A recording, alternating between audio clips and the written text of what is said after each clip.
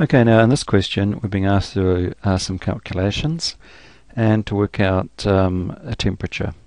So we're told that we've got some carbon dioxide, 50 mils of it, we've got some granular carbon, and that we change that to a set temperature, and then once we're finished with this we find that there's 60 mils of gas that's present. We're told it's basically similar to the reaction on the other page, and given some other provisos to help us work this out. Now, first of all, it's kind of a good idea to get the equation right. Now, obviously if we've got carbon dioxide and carbon, which is what we're told, we know from the previous page it makes carbon monoxide, and if we were to balance that we just put a 2 in front of that. Now, I know that's the opposite of what I wrote on the previous question in terms of the equation, but on the previous question I was really just concerned on what was the forward and what was the reverse equation. And here we've been told that if these are the reactants and this is the product and it's a similar situation, how do we work this out?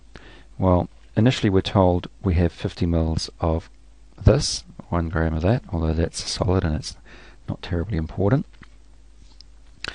And we're trying to work out what this is at the end, and we're going to end up with a total of 60 mils.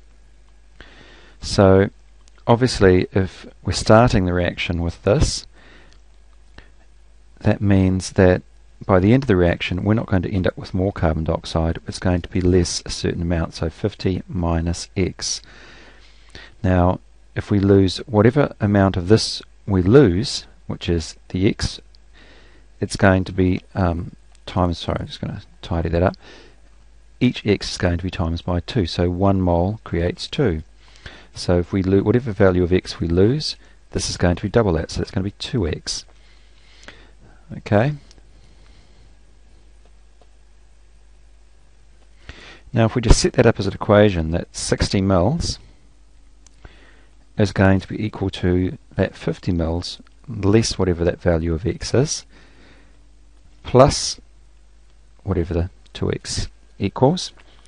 We can work that out, and that's going to be 60 mils equals 50. Now minus X plus 2X equals 50 plus X, and if we arrange that we're going to get 10 mils equals X.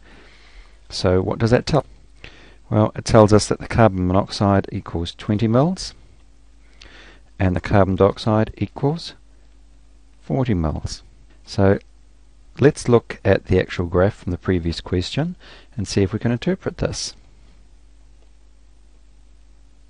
Okay, now if we look at the graph, 40 mils CO2 and 20 mils CO, and as we're dealing with these ratios, that means obviously 20 to 40 is roughly 1/3 of the total, 20 out of a total of 60 mils, and that would be, if we could follow the carbon monoxide one, would be around here. So that comes down to that point on the graph, and that should be the same point for 40 because they add up, that'll be that point up there, 0.6, oh, not doing a good job there, but 0.67, something like that. So that's around 480 degrees, something like that. So obviously your ruling on the graph should be accurate. You don't just make a guess like I've done there, but if you understand the technique, you'd basically rule down having ruled across, so you do your interpolation as accurately as you can. Okay, and that's that question.